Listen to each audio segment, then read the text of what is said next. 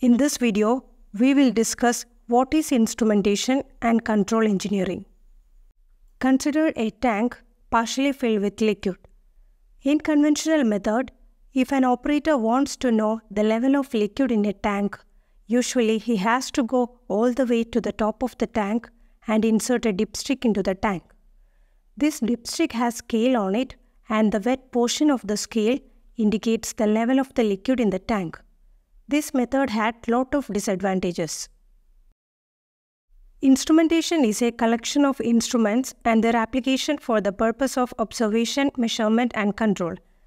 Basic purpose of instrumentation is to obtain maximum output from the industry with minimum usage of raw materials.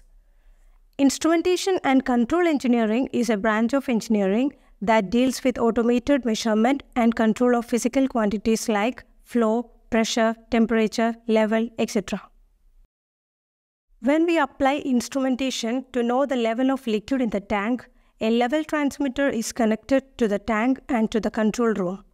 The operator can sit in the control room and monitor the level.